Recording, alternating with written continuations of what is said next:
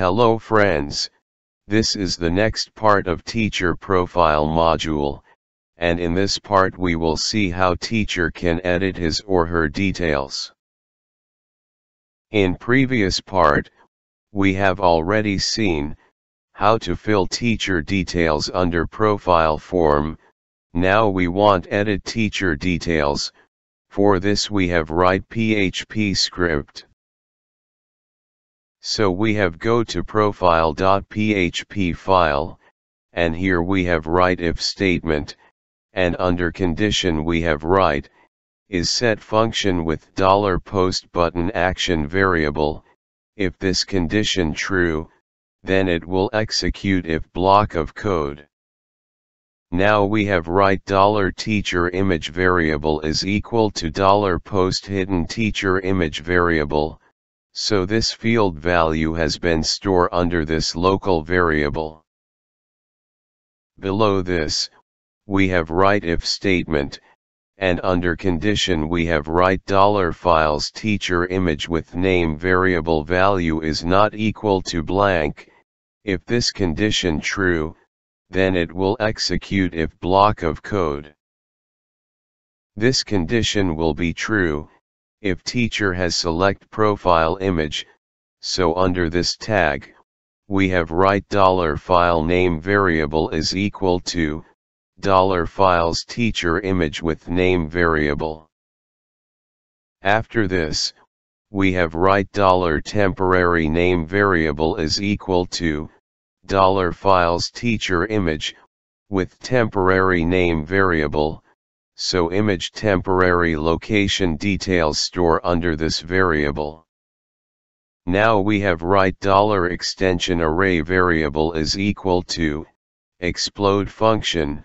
Under this function in string delimiter we have write dot, and in string we have write $file name variable. It will convert name in array. For get selected field extension, here we have write $extension variable is equal to $extension array variable with one index. It will get selected file extension.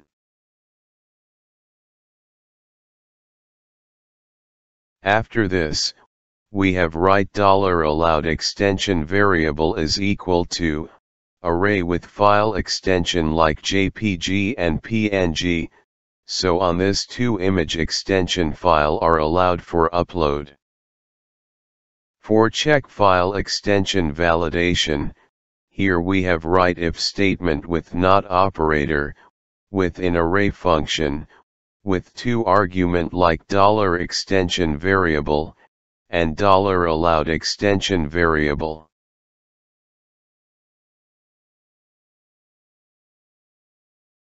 If select file extension not found under allowed extension array, then it will execute if block of code, and here we have write $error teacher image variable is equal to invalid image format, and $error variable value increment by 1. But suppose selected file of allowed extension, then it will execute else block of code. Under this block we have write $teacher image variable is equal to unique ID function with $extension variable. Here we have create new file name. Below this, we have write $upload path variable is equal to admin folder / teacher image folder name / teacher image variable. Here we have define image upload path. For upload image, here we have write move uploaded file function with two argument. In first argument we have write $temporary name, and in second argument we have write $upload path variable. It will upload its selected file into define path. After validate image upload, now we have move for validate other form data, so here we have write if statement, and under condition we have write empty function with $post teacher name variable.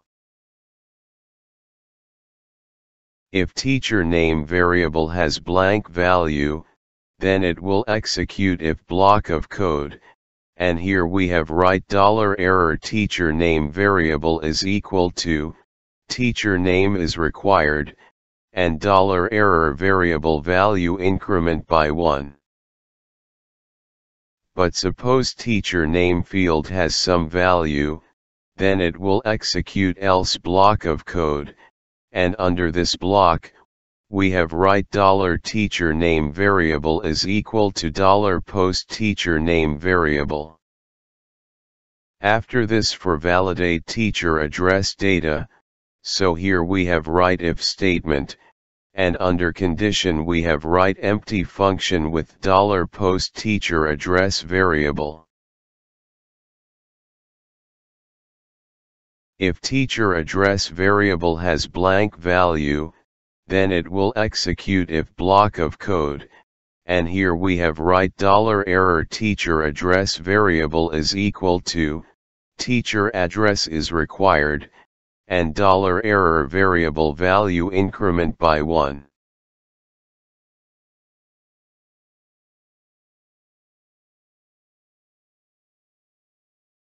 But suppose teacher address field has some value, then it will execute else block of code, and under this block, we have write $teacher address variable is equal to $post teacher address variable.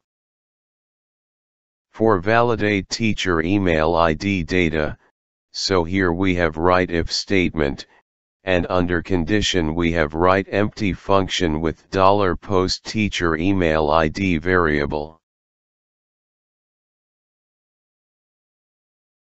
If teacher email ID variable has blank value, then it will execute if block of code, and here we have write $error teacher email ID variable is equal to, teacher email ID is required, and $error variable value increment by 1.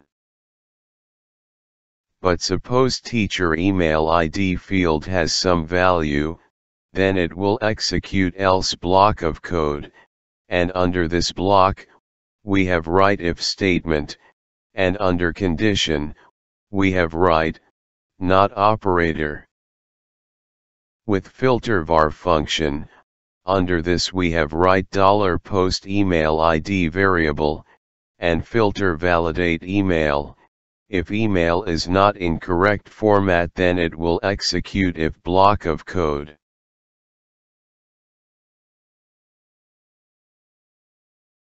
Under this block, we have write $error teacher email ID variable is equal to, invalid email format, and $email variable value increment by 1.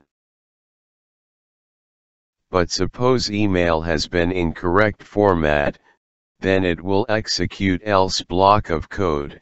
Here we have write $teacher email ID variable is equal to $post teacher email ID variable.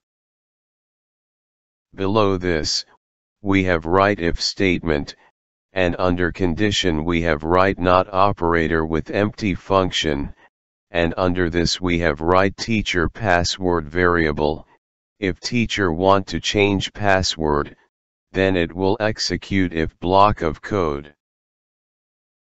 Under this block, we have write $teacher password variable is equal to, $post teacher password variable. After this, for validate teacher grade ID data, so here we have write if statement, and under condition we have write empty function with $post teacher grade ID variable.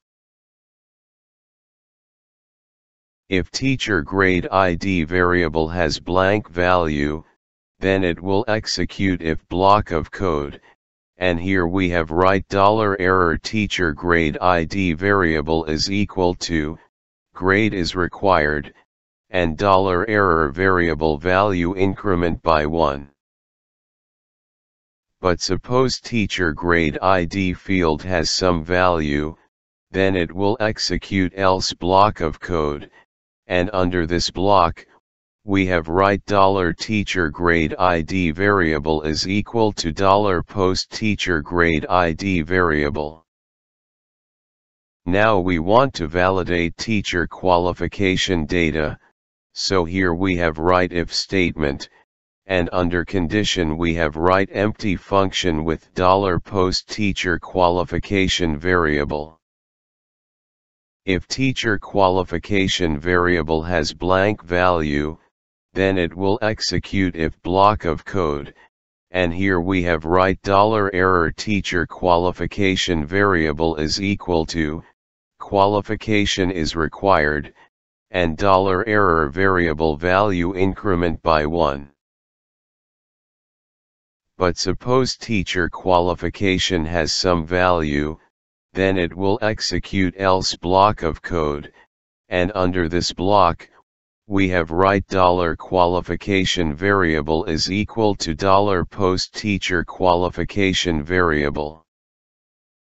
Lastly, we want to validate teacher date of join data, so here we have write if statement, and under condition we have write empty function with $post teacher date of join variable. If teacher date of join variable has blank value, then it will execute if block of code, and here we have write $error teacher date of join variable is equal to, date of join field is required, and $error variable value increment by 1. But suppose teacher date of join field has some value, then it will execute else block of code, and under this block, we have write $teacher date of join variable is equal to $post teacher date of join variable. Now we have write if statement, and under condition we have write $error variable value is equal to 0. If this condition true, that means no validation error has been occur. Under this block, we have write if statement, and under condition we have write $teacher password variable value is not equal to blank. This condition will be true, if teacher want to change password details. Under this block, we have write $data variable is equal to array, with first key teacher name, with value get from $teacher name variable. In second key, we have write teacher address, with value get from $teacher address variable. In third key, we have write teacher email ID, with value get from $teacher email ID variable. In fourth key, we have write teacher password, with value get from password hash function, with $teacher password variable, it will convert string password into hash formatted password. In fifth key, we have write teacher qualification, with value get from $teacher qualification variable. In sixth key, we have write teacher date of join, with value get from $teacher date of join variable. In seventh key, we have write teacher image, with value get from $teacher image variable. In eighth key, we have write teacher grade ID, with value get from $teacher grade ID variable.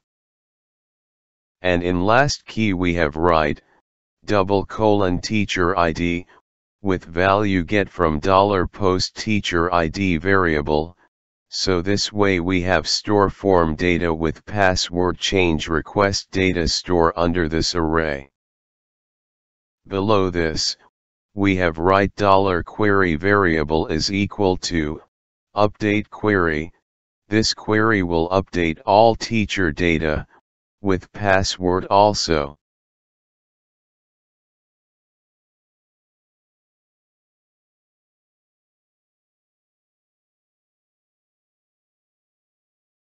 But suppose $teacher password has blank value, then it will execute else block of code, and here we have paste above $data variable value, and from this array we have removed teacher password key.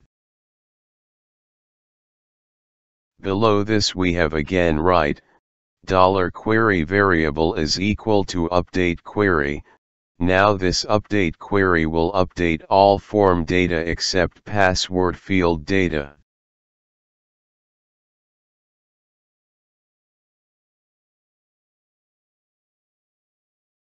Now we have write $statement variable is equal to $connect variable with prepare statement. With $query variable, it will make query for execution.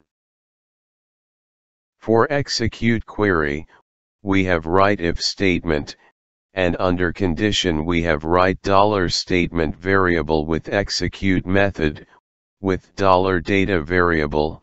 If query successfully run, then it will execute if block of code. Under this block, we have write $success variable is equal to success message like profile details change successfully. So here our code is ready. Now we have check output in browser. Friends, first we have refresh web page. After refresh of page, here we can see teacher details under this profile form. Now we want to change address details. So we have change address details, and click on save button.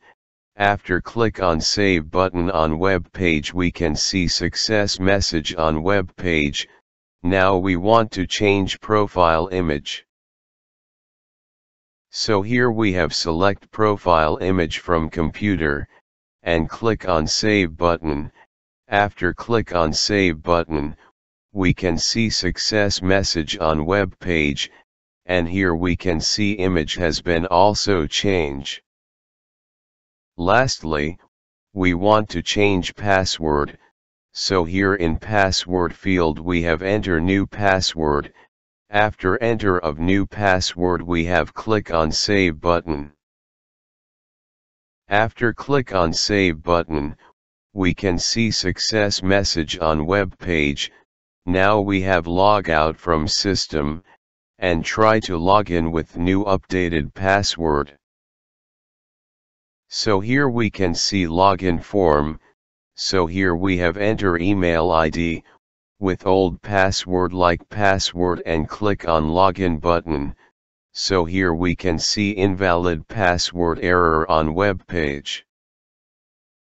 Now we have again enter new updated password like password 123, and click on login button. After click on login button, here we can access attendance system. So, in this part we have covered teacher profile module. Now in next part we will start student attendance management module. If you have any query or input regarding this video tutorial, please comment your query or input in comment box, or if you like this video tutorial please share with your friends, or even you can also share on social media also. If you want to get more update regarding our video tutorial, please subscribe our YouTube channel for get more update regarding release of future video. Lastly, keep watching our YouTube channel. Thanks for watching this video tutorial.